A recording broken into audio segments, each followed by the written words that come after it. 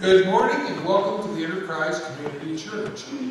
This is the day that the Lord has made. Let us rejoice and be glad in it. You know, you guys are getting good at that. It sounds good. And it is a day of rejoicing. I want to announce a couple things today. Don't forget, this afternoon at 4 o'clock, we're going to have the hobo stew out there at the Geske Lake. All right? There'll be a good time of sharing and fun and good victuals too. So be sure to mark that down and try to get out there and visit with us out there. Now there's one other thing that's real important. Next week is the time change, which means you're supposed to fall back in the fall. Now, if you forget and you decide, well, I'm out here now, what do? You go ahead and come on in and join us, because that just means you get to go to Sunday school. That isn't bad. So if you forget and get here early, just come on in. They'll be here to welcome you. Do note that on the 13th, we have a person who's a pastoral candidate going to be preaching that Sunday. So be here, hear what he has to say, and plan to stay afterwards for some conversation time with some cookies, and just to meet him a little bit, to see whether you as a congregation feel like he's a good fit or not. So that's on the 13th. Gene and I are going to hide. We're not going to be here that day because I don't want him feeling like I'm sitting there judging him as the existing pastor. And so just do us proud, all right? Show him that how many of you will come and see what he has to say. We have meetings coming up, but that stuff, you can all read that yourself. Is there anything else you would like me to bring up this morning for the church family? This is the last day for donations to the food pantry, which we're going to bless them here in a little bit. That we have just a sampling of them here, but those will be headed off toward the pantry to be used for the people that need it in the community afterwards. All right then, in that case, would you bow your heads for an opening prayer? Lord, we come this morning seeking to abide in your presence. Open our minds to your spirit of wisdom, that we may know how to live as your people. Open our hearts to your spirit of truth, that we may love our neighbors with the love that speaks of your love and radical grace. May this time of worship be authentic and pleasing in your sight, O Lord. Amen. The first hymn of this morning is number 2108 in your Faith We Sing, which is your black one. And Psalm 57:9 says, I will give thanks to you, O Lord, among the peoples. I will sing praises to you among the nations. So join as you're able. Stand as you're able and join in singing. Oh,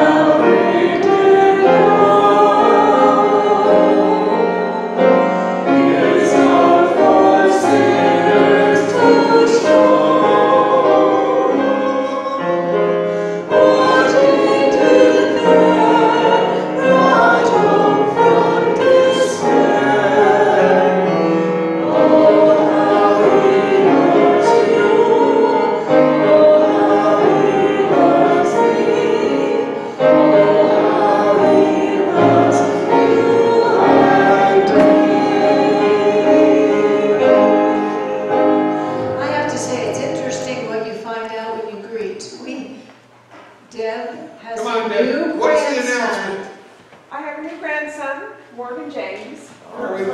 Yes, Morgan James. Awesome. God is good. Thank you all. Stay standing for the call to worship. Say she directs you just like she directs me. I guide, I don't direct. Oh, okay, she guides.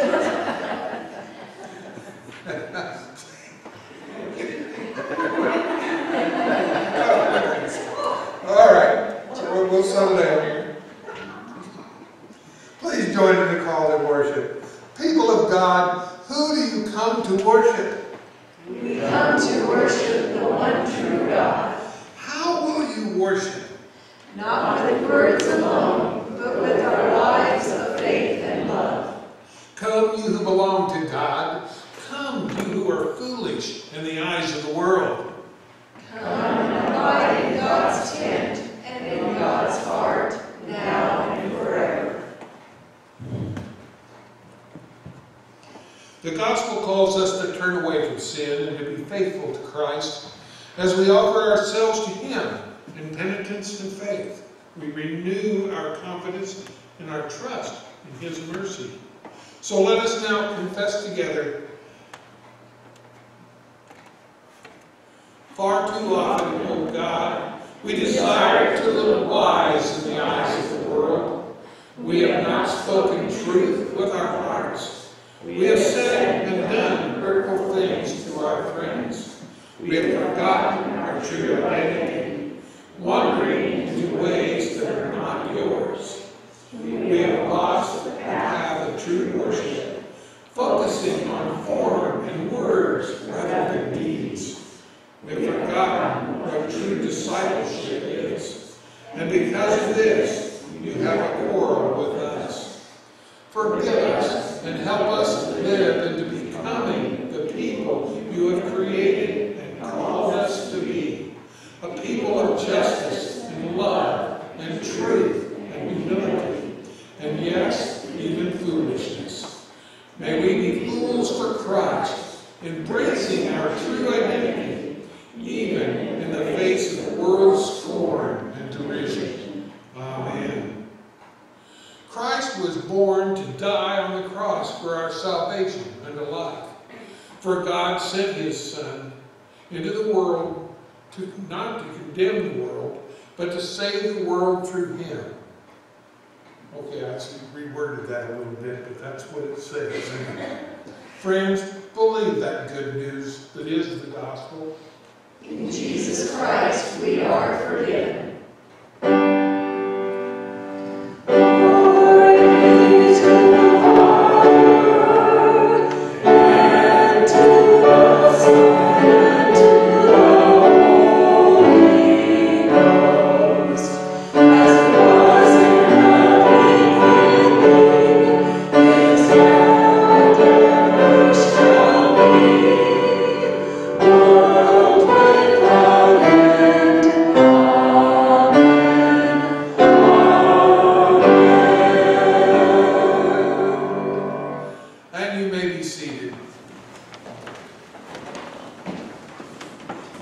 The psalm for this morning for the Old Testament reading is Psalm 71, verses 1 through 6, and then verse 14. And reading from the English Standard Version. In you, O Lord, do I take refuge. Let me never be put to shame. In your righteousness deliver me and rescue me. Incline your ear to me and save me. Be my rock, be to me a rock of refuge, to which I may continually come. You have given the command to save me, for you are my rock and my fortress.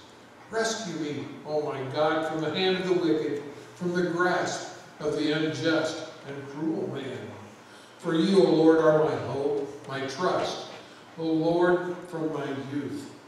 Upon you I have leaned from before my birth. You are he who took me from my mother's womb. My praise is continually of you. But I will hope continually and will praise you yet more and more. This is the word of God for the people of God. Thanks be to God. It's time now when we share our joys and our concerns to not just to voice them, but actually place them before God for a time when He can deal with them for us and help us deal with what we need to deal with. So I ask now, we have a few things that are just our normal things listed in our bulletin. If you note those things, are there any other things that you would like to add to that list of things to be prayed for? That are your story to tell, or that you have permission to be telling?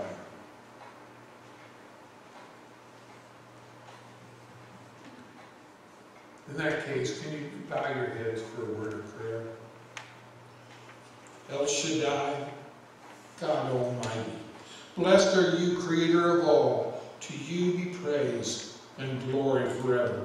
As the dawn you give renews the face of the earth, bringing light and life to all creation, may we rejoice in this day that you have made. As we wake refreshed from the depths of sleep, open our eyes to an awareness of the beauty and order that this world you created has. And Lord, give us the understanding to see your hand in all of that. God, we know that you are continually present with us, watching and guiding our steps. When we falter, you pick us up, you dust us off, and you place us back on the path. When we run directions that are harmful, you are ready to rescue and redeem us. When we shout or disbelieve, you offer us your love and are ready to receive us.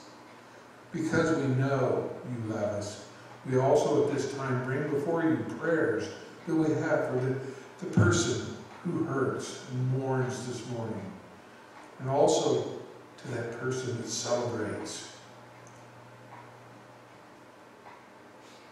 Not just the person that hurts, but also that one who did the hurting. We pray for the distress of the person who is searching, and also for the joy of the one who finds you. And Lord, we thank you. We thank you so much for new life, the joy that that brings. God, give us a heart for people in our community to share with them the love that you have shared with us. Today, as we have gathered, remembering all those who have gone before us, who have paved the way of our faith, we give you thanks, God, for their witness and the heritage of faithfulness they passed on. They left their mark on the earth for you, for us, and for our children to come. And we pray that you would strengthen us, that we may also be found faithful by those who come after us. Help us to be aware that we stand in the same long line of witnesses to your love that they are part of. Give us courage and strength to submit ourselves to your work in our lives as you conform us to your image. Remind us again that you are not looking for us to be perfect before we come to you, for you will take our rough edges and make them smooth. You will find that sparkling gem in the rough stone. Let us place our trust and our lives in your loving care, that gem can be seen. Help us to devote ourselves in all that we do to your glory, Lord. And Father, we offer these prayers in the precious name of Jesus, who was and is and ever will be the only Savior of the world, and who taught us to pray. Our Father, who art in heaven, hallowed be thy name. Thy kingdom come, thy will be done, on earth as it is in heaven. Give us this day our daily bread, and forgive us our trespasses, as we forgive those who trespass against us. And lead us not to temptation, but deliver us from evil. For thine is the kingdom, and the power, and the glory forever. Amen. The praise hymn this morning is nothing but the blood of Jesus hymn number 362 in your red hymnals, and you may remain seated.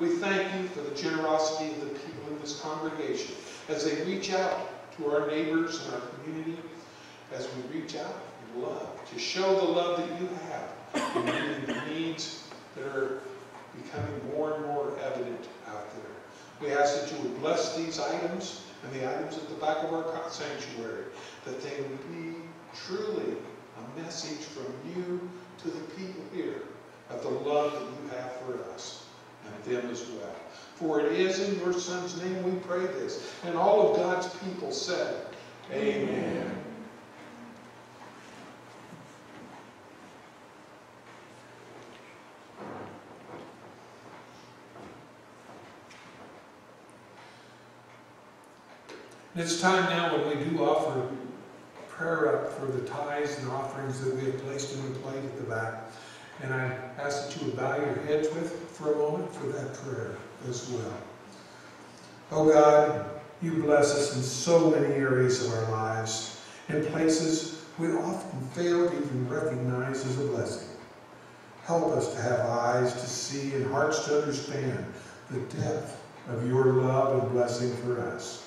Today, we give out of that blessedness, dedicating ourselves in these offerings to your mission of reaching the lost with the message of the cross. Amen. Marilyn, what do we have for Marilyn's choice? Let's see, page 514, stand up for Jesus.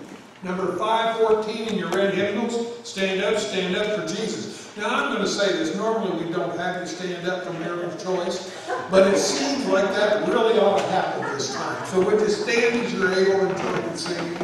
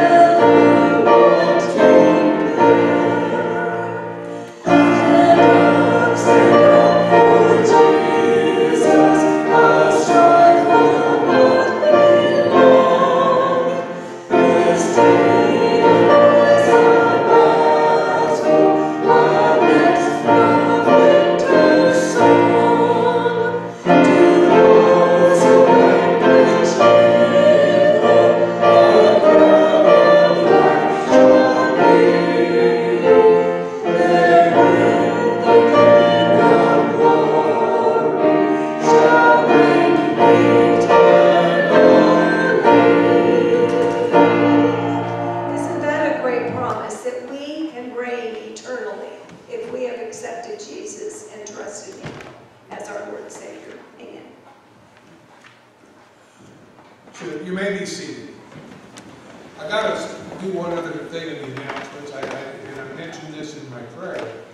Don't know whether he's listening close enough, but today is actually All Saints Sunday in our church calendar, which means it's a time when we would normally recognize all those saints that have gone before us. And that's the reason I mentioned that in the prayer this morning, that these are people who have already walked their walk. They're that part of that word, that cloud of witnesses that are always there with us. But we are part of that cloud too. And that's the interesting thing. We join them as being part of that cloud of witnesses to Jesus Christ. That is just kind of awesome. I've kind of discussed it with myself as I got into this and realized I forgot to say anything about it. That's not good. So do remember that, as this is a day to remember those things. The sermon this morning is, well, that's just crazy. And it's based on 1 Corinthians 1, 18 to 31. That says 33 on the slide, but it's really verse 31. And reading again, starting at verse 18 from the English Standard Version. For the word of the cross is folly to those who are perishing. But to us who are being saved, it is the power of God. For it is written, I will destroy the wisdom of the wise, and the discernment of the discerning I will thwart. Where is the one who is wise? Where is the scribe? Where is the debater of this age? Has not God made foolish the wisdom of the world?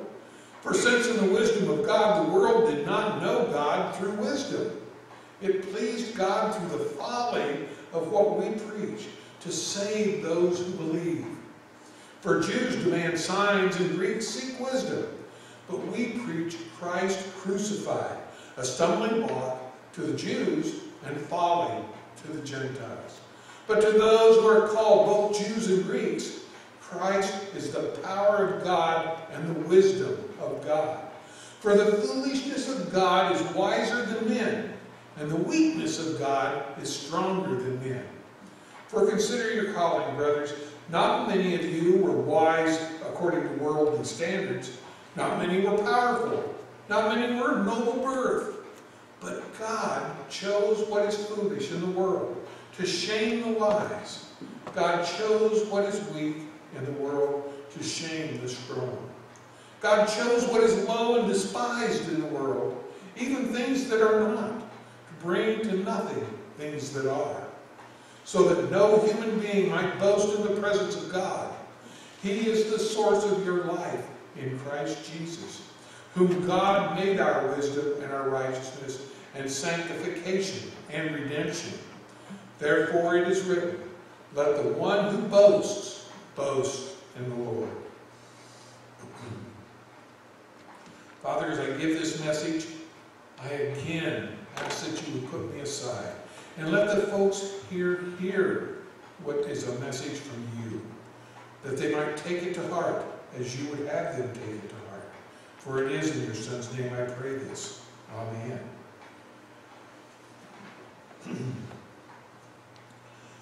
There's a movie that's called Nim's Island that Gene and I have on DVD and enjoy watching occasionally.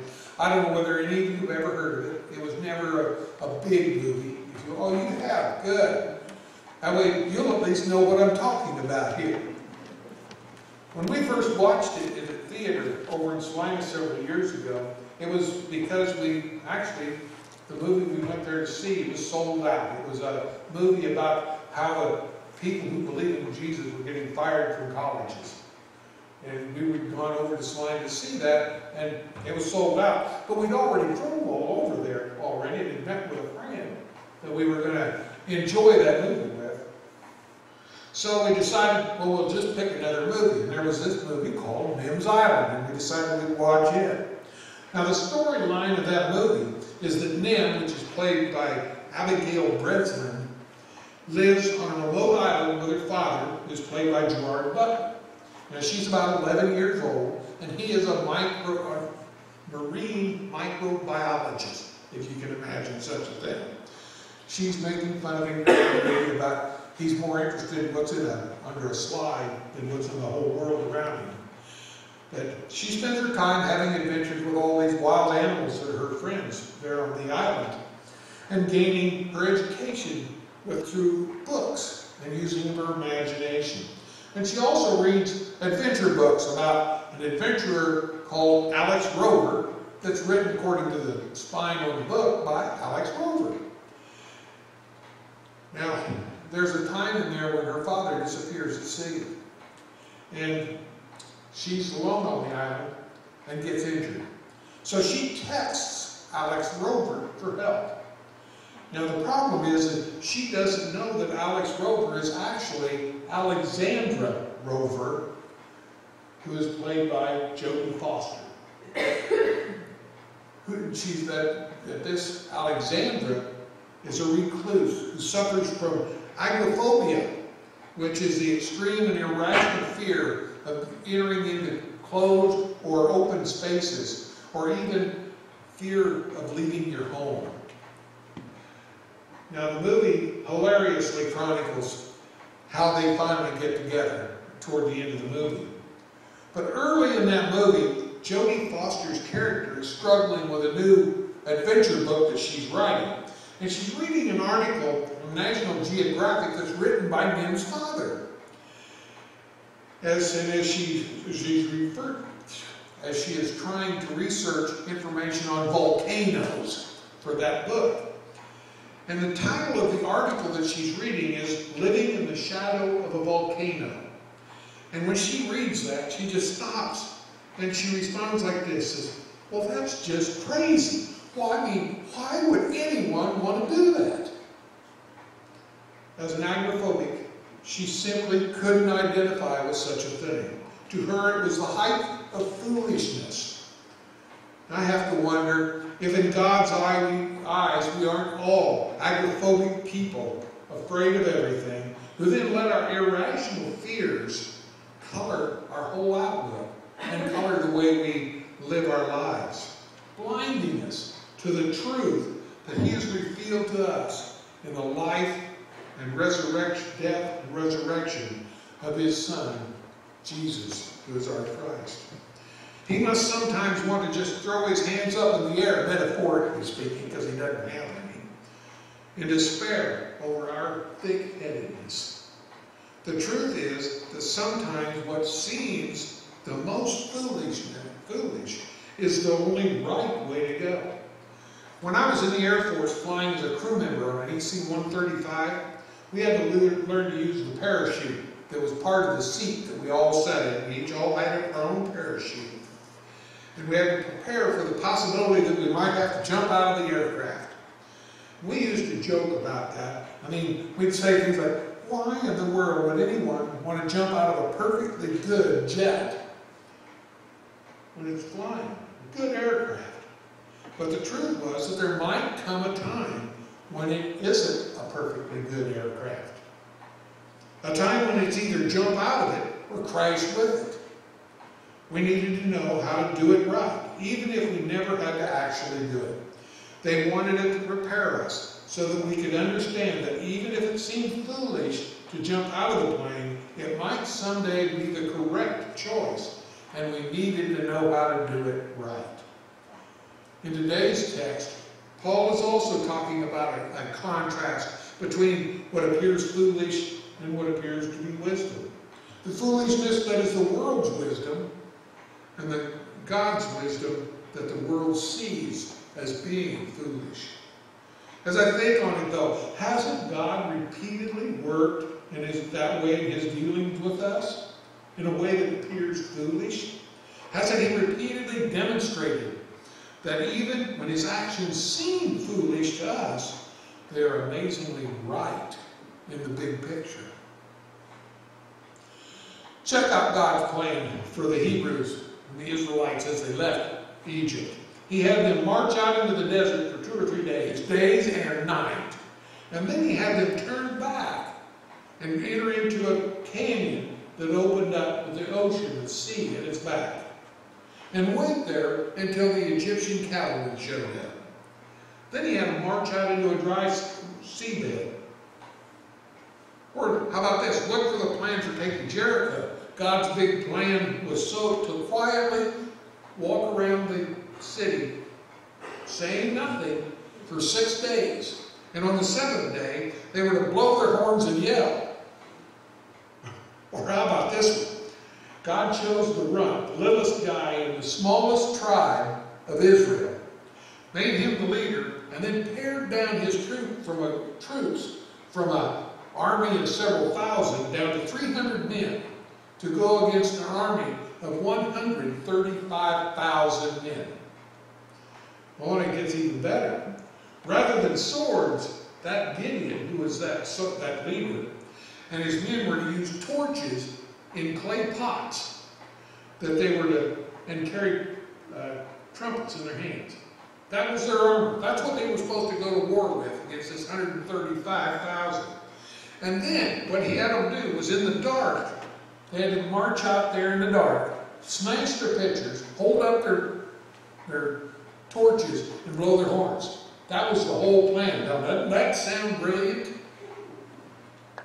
Are you ready to sign up for that job? I don't think I am.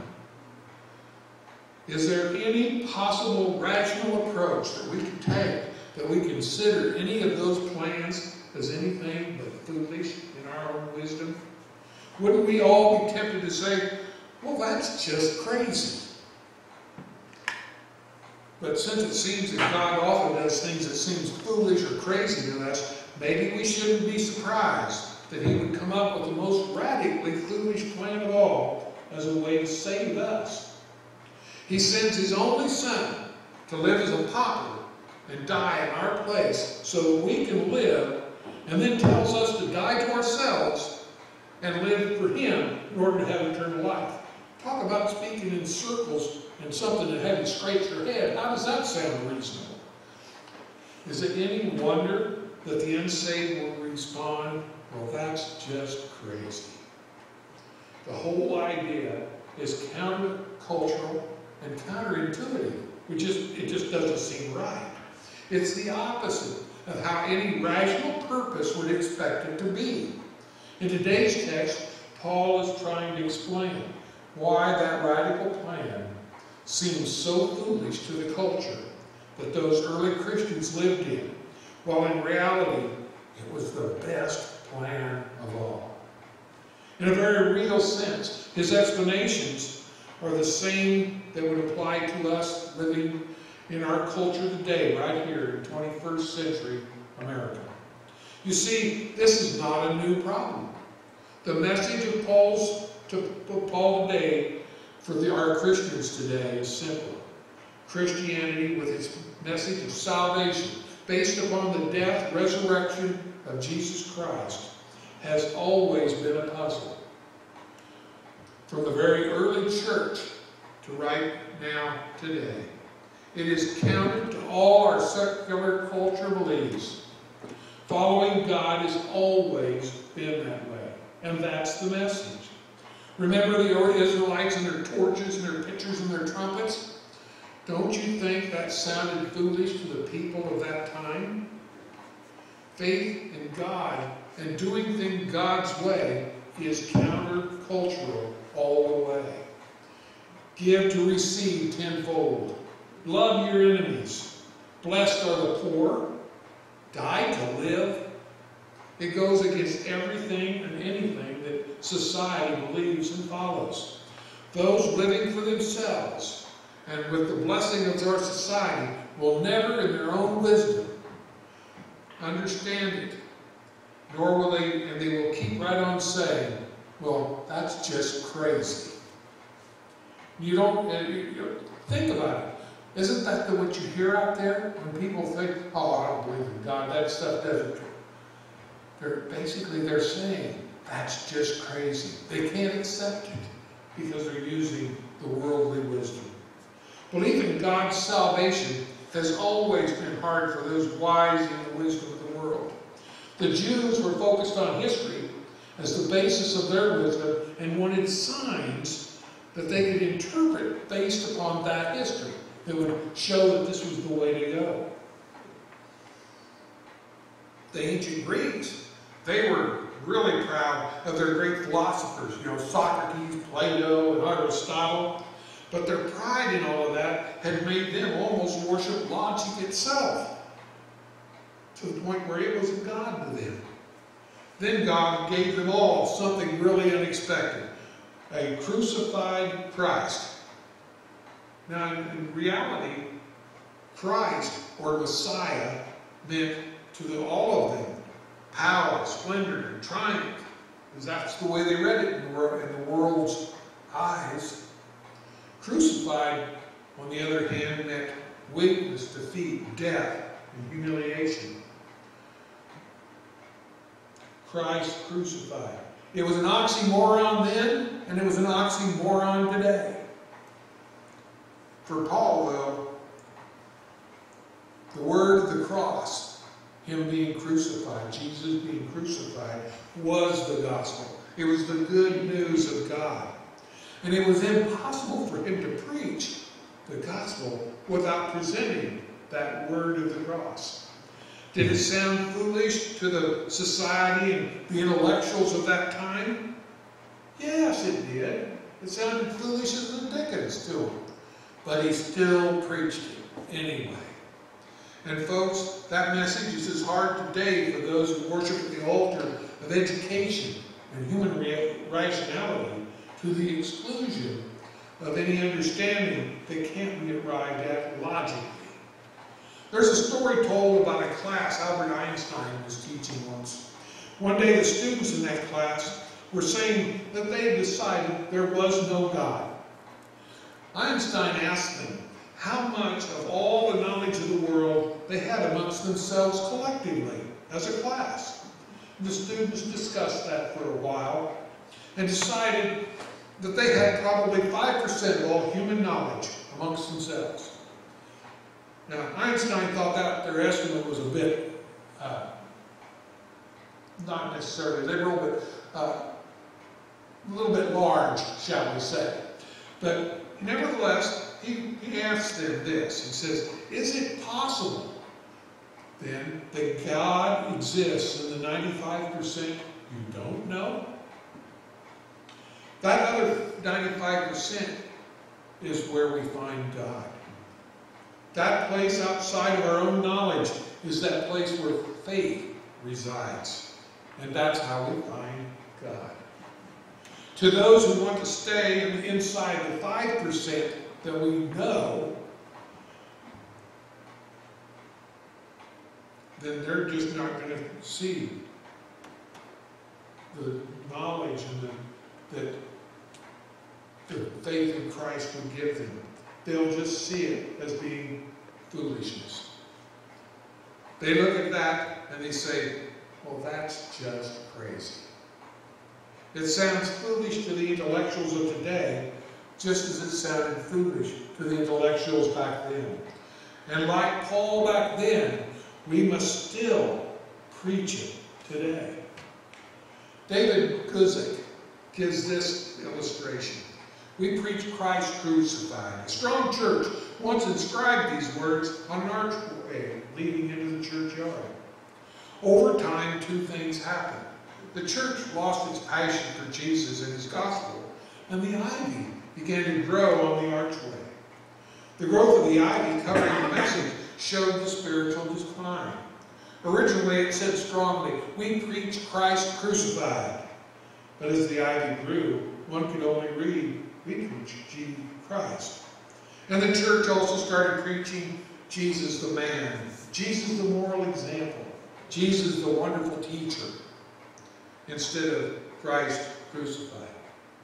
The ivy kept growing, and one could soon only read, we preach. The church had even lost Jesus in the message, preaching religious platitude and social graces and social concerns. Finally, one could only read we. And the church also became just another social gathering place, all about we and us, not God. Folks, as countercultural or counterintuitive as it might be, and foolish as the world around us thinks it is, we must preach the Word of God as He gave it to us, and not as our own culture. And some modern theologians want to rewrite it so that it satisfies their own wisdom. Just as Paul kept preaching the good news of the Christ crucified to a world who thought it was foolish back then, we must keep preaching Christ crucified as our message to the world today. John 3:16 is as true today as it was 2,000 years ago, when Jesus told Nicodemus, for God so loved the world, that He gave His only begotten Son, that whosoever believes in Him should not perish, but have eternal life. Our sins today are just as ugly as they were when God told Moses what they were and how ugly they were back then. It is just as necessary for us to repent of them today as it was to repent of them back then. For us to tell folks otherwise is quite simply to lie to them, to their own and our own eternal hurt. Jesus Christ died a horrible death on that cross to save us, regardless as to whether someone says, well, that's just crazy. Would you please join in a closing prayer? Father, as we learn from your word, help us to take comfort in the knowledge that it has always seemed foolish to the world that God would send his Son to die for us. Help us to show the world how beautiful God's plan really is, and that it is the only foolish because they haven't opened their eyes of faith to see the truth that is the cross. And Lord, help us help them see that. Let us be truly one beggar showing another beggar where the food is. Jesus, the bread of life. Amen.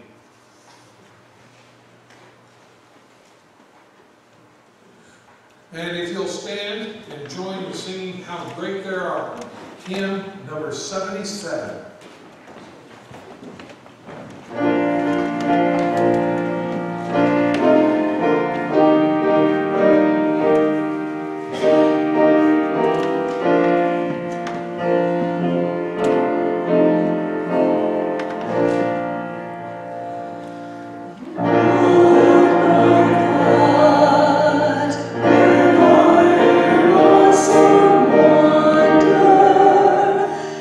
Consider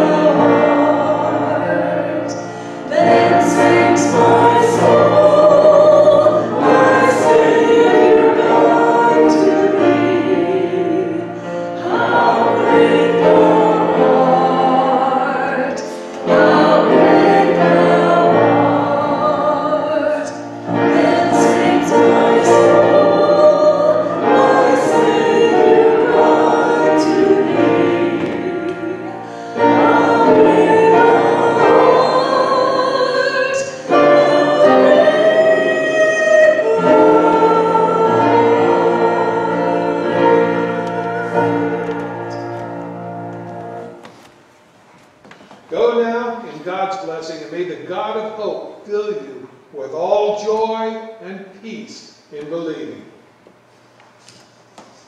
You are dismissed. Jean